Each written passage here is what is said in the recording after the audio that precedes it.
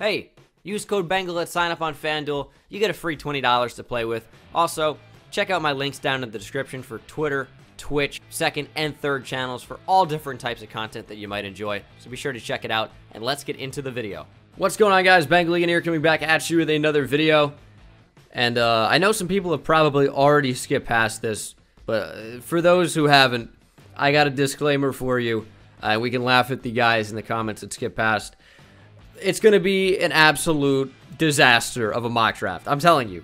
You're going to see on the screen in a minute. This is a disaster. I get that. Okay? I did a bunch of trades. I tried to make this go off the wall.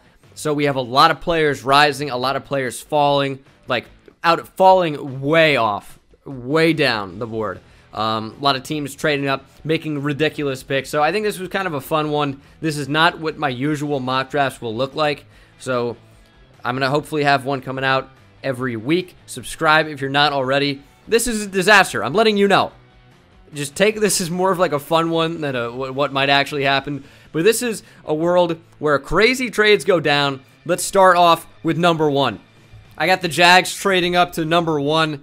This is Arizona's selection. They take Dwayne Haskins. I'm not going to be going over each detail of the trade. You guys can kind of, make believe whatever you guys want about that, whatever y'all want to do. But bottom line is the Jags need a quarterback. They have the roster around them. They have a decent offensive line. A lot of guys are coming back healthy, like Brandon Linder. Like they're starting left and right tackles in Cam Robinson, Jeremy Parnell. They're going to be having a much healthier unit. Andrew Norwell at left guard. This could be a way better offensive line. We already know they have the defense. Got to focus on wide receiver maybe a little bit later, if they even have a second-round pick now that we're trading it away. But there will be some decent receivers in the third round. Bottom line for me here is a franchise quarterback could take the Jaguars back to the playoffs and potentially make a deep run. They go Dwayne Haskins at number 1. 49ers now with their dream player on the board. They need edge help so badly, and arguably the best player in the draft is available at number 2. They're going to take Nick Bosa. Number 3, it's the Miami Dolphins. I'm sorry, Dolphins fans, but this is a situation where this team has a terrible ownership and management, and they're going to get pressured into reaching down the board, trying to take a splash player with a really high ceiling in Kyler Murray, and they're going to try to take their quarterback of the future, Kyler Murray, to the Miami Dolphins. Next up, Broncos, also trading up for a quarterback. That was a Jets pick at number 3. This is the Raiders pick. Drew Lock. Quarterbacks are flying off the board. Denver does not want to risk a team way in front of them like the Giants, like the Bucks, like any of these teams, maybe even the Redskins trading up, which could happen a little bit later. They don't want to risk it. They want to move up for their quarterback, and they're doing just that. Drew Lock is the pick here at number 4. And now the Bucks, who are happy Jonah Williams is on the board. Jets didn't take him. They traded back. You have your potential offensive tackle or guard of the future. Versatile player, could do both. Jonah Williams to the Bucks at number 5. Giants, who desperately need edge help. Their ideal quarterback probably off the board with no Murray, no Locke, no Haskins. The Giants are also a team that could trade up for a QB, but in this instance, we're going Cleveland Ferrell. They need edge help so badly. I know some people have talked about they need to focus on the inside of the D-line. Well, they have good interior. Dalvin Tomlinson played a lot of nose tackle this last year. He was phenomenal in the wake of Damon Harrison being traded for a 5th-round draft pick. I still can't get over that. B.J. Hill was solid. Maybe you could use another 3-4 defensive end, but Mario Edwards played that role pretty well. Josh Morrow was terrible, but you might re-sign him.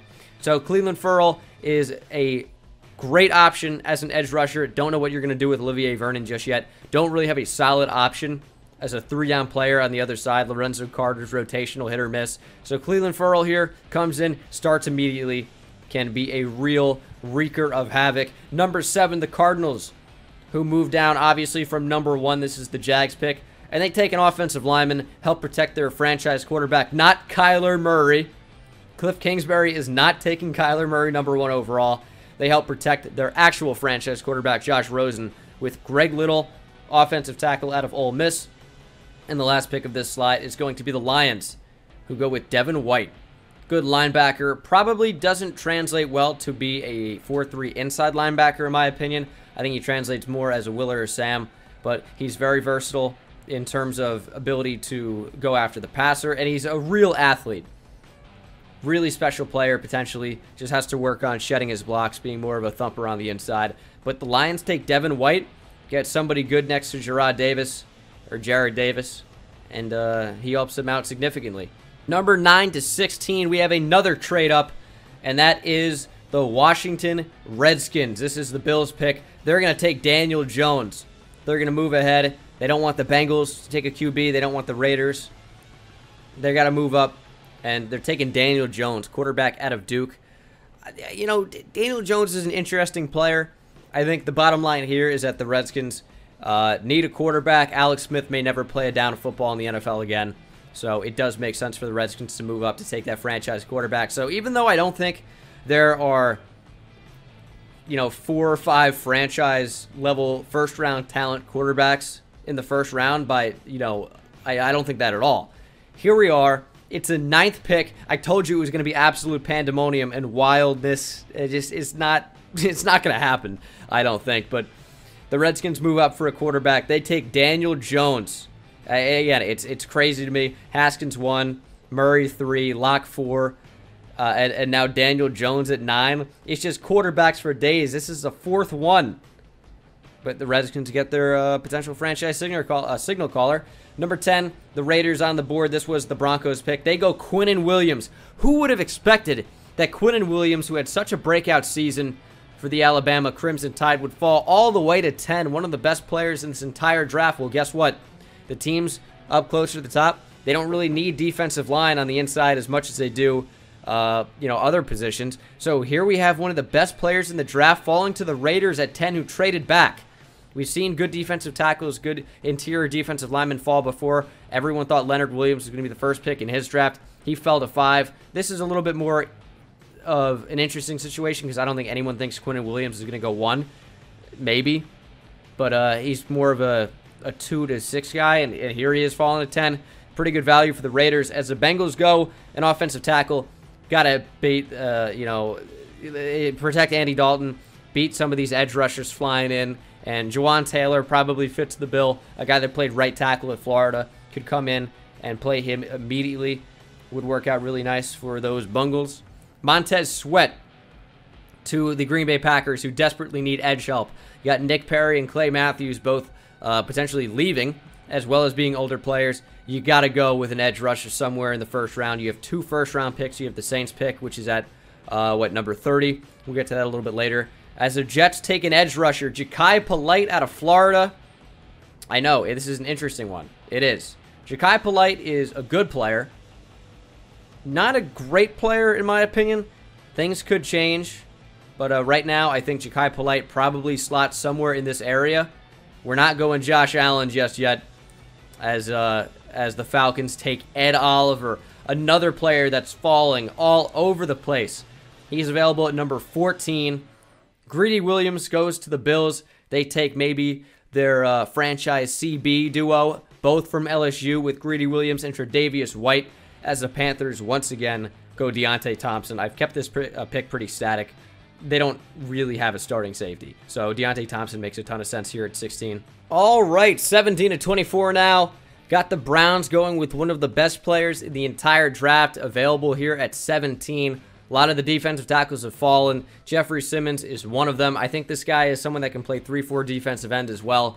Really, really good inside defensive lineman. Beast. Exactly what the Browns need. A game changer on the inside. Jeffrey Simmons can be exactly that. Vikings go Dalton Risner. This one makes a lot of sense to me. And then I know I'm going to get a lot of hate over this one. This is kind of a wild one. This is one of the big drops I talked about. Josh Allen, outside linebacker, Kentucky, goes to the Tennessee Titans. And here's why. I know a lot of people have seen the hype about Josh Allen as a top 5 player. And for what it's worth, many of you who are unfamiliar with the channel won't value this, but upon real tape study of Josh Allen, he's not really an edge rusher. His ideal setup is probably as a hybrid outside linebacker that occasionally rushes the passer. He doesn't have great hands as a pass rusher, and he wins a lot due to circumstance and with having a high motor and working to get there. He doesn't really have an array of pass rush moves that he goes to consistently, and for me, he's an inconsistent pass rusher, and his numbers don't reflect that. I think sacks are a really stupid thing to determine value for a college player, because Jalen Ferguson is another guy with a high sack total out of Louisiana Tech, the highest ever, and really don't see him as a first-round guy at all. I know he's been getting some hype there as well. So I could easily see Josh Allen falling here to 19. I think he's a versatile player and a good one, but I don't think he's a super elite player in any one area. So for that reason, he falls to 19. DeAndre Baker to the Pittsburgh Steelers here. Makes a ton of sense. Of course, their cornerbacks have been getting already burned all year, and DeAndre Baker hopefully comes in and helps out that secondary. Nasir Adderley, an FCS player, going in the first round. We've seen it with Carson Wentz most recently, as far as I know. And Nasir Adderley is the next one. A safety. Has been an absolute monster. Has everything you'd look for in a free safety. And this is your Earl Thomas replacement. I think he's a comparable player to Earl Thomas if you saw my prospect breakdown of him. Love Nasir Adderley. Love what he brings to the table. He is a tremendous talent. And I would not be shocked if I hear his name in the first round. Josh Jacobs at number 22. I think the Ravens had a running game that got better in the second half of the season. I'm not sure that Gus Edwards is their answer at running back, and certainly no one else would be. Buck Allen is terrible, and Ty Montgomery is a free agent at the end of this year. Or is, I guess, a free agent now pretty much. Josh Jacobs is an absolute monster. First round caliber player for sure. And this is where we're seeing the first running back go. Number 22 as the Texans go offensive line. Cody Ford out of Oklahoma. He stays in the area somewhat. And it's not far. Oklahoma's touching Texas. Houston's like maybe a 6-hour drive from the Oklahoma campus. I can't say that for a fact. Probably somewhere in that range. Anyway, it doesn't really matter. What matters is that the Texans offensive line, not fantastic. Cody Ford, a versatile offensive lineman that can play right tackle as he did for Oklahoma, but probably profiles more as an offensive guard in the NFL. But hey man, try him at tackle, see if he gets most of his value there, move him inside. He's a good offensive lineman, I think is the bottom line. As N'Keal Harry rounds out the top 24 to the Oakland Raiders. A good receiver, fantastic jump ball guy who's explosive after the catch. One thing I worry about him though is getting off breaks and winning against the press. He doesn't have elite speed or release off the break. It's kind of weird, but really, really fun player to watch as he gets a weapon. John Gruden does in Oakland, eventually Las Vegas. N'Keal Harry, beast out of Arizona State. And then rounding out the top 32, we got the Eagles going Byron Murphy, cornerback out of Washington. I really do think they need help at cornerback. You saw Rasul Douglas play all right, and then Avonte Maddox just got absolutely exposed in the playoffs. I know Ronald Darby's coming back, but a star cornerback definitely couldn't hurt. Byron Murphy, decent value here at number 25. I think the Eagles would be foolish to pass it up. I know Sidney Jones as well. A lot of injury concerns with this team. I don't think Rasul Douglas or Avonte Maddox are starting caliber cornerbacks. Byron Murphy helps you out a lot. I could also see them going edge here as the Colts go DK Metcalf. Beast out of Ole Miss. The sample size is really low. He's been injured, hasn't played all that much at Ole Miss, but he's explosive. He's a guy that can really, really help out in offense, and Andrew Luck gets a pure #1 weapon. I like T.Y. Hilton, and he's good on the outside, but he needs some help. DK Metcalf really would be quite an addition to that offense, as Chauncey Gardner-Johnson, versatile defensive back for the Florida Gators, goes to the Oakland Raiders. Could play safety, probably his best fit, also corner, boundary, nickel corner. Interesting fit there as the Raiders go defense for the second time, I believe. Rashawn Gary, he falls all the way to 28, but he goes to a really good defensive line. I don't think he's an edge rusher. I know a lot of people call him an edge rusher. I think he profiles more as an interior defensive lineman, and that's exactly what the Los Angeles Chargers need. An interior defensive lineman to go with their sick edge rushers in Joey Bosa, in Melvin Ingram. Welcome Rashawn Gary to LA. As the Packers go A.J. Brown, one of my favorite players in the draft. I think he's a really, really good player, and he falls all the way to 29 as Aaron Rodgers gets a sick weapon to add to Devontae Adams. Could also see them going tight end here. Jonathan Abram goes to the Chiefs. Bottom line here is Eric Berry is, at this point, an injury-prone safety. I know that cancer, terrible, terrible. And then he's had the heel thing all this year. Awful situation. And this really isn't an Eric Berry replacement necessarily, but it's another body out there. They don't have great safety play. I know Daniel Sorensen had a pick tonight as I record this, but they need to improve at safety. They need to improve at safety badly. Ron Parker's a guy that benched, and Eric Berry, if I'm not mistaken, is getting up near 30, as he is 30 years old, just turned 30 in December. So another safety could be just what the doctor ordered in Kansas City to take them hopefully to the Super Bowl this time for Chiefs fans. Could also see them going linebacker. Could also see them going cornerback here. Could also see them going defensive line. Anything on defense. Jonathan Abrams seems like good value for the spot, though, as Mack Wilson goes to the Rams. Could see the Chiefs taking this guy, but I think here he falls to the Rams. Chiefs go a different direction. And the Rams need linebacker help badly. They need athleticism to work with tight ends. Mack Wilson is a very good player. Good tackler. Good cover ability as well. Maybe not the fastest linebacker, but he's very instinctive in coverage and makes a ton of plays. As the Patriots, who of course we have winning the Super Bowl in this one, take Christian Wilkins, defensive tackle out of Clemson. Can play really all over the defensive line. Really, really good player. And the Patriots snag just another stud. Christian Wilkins rounds out this mock draft. I want to thank you guys so much for watching this video.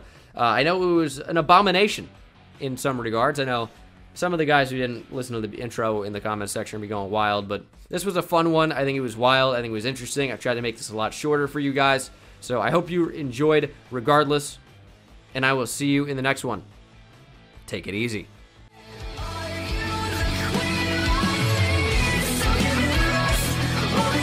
We'll fake it.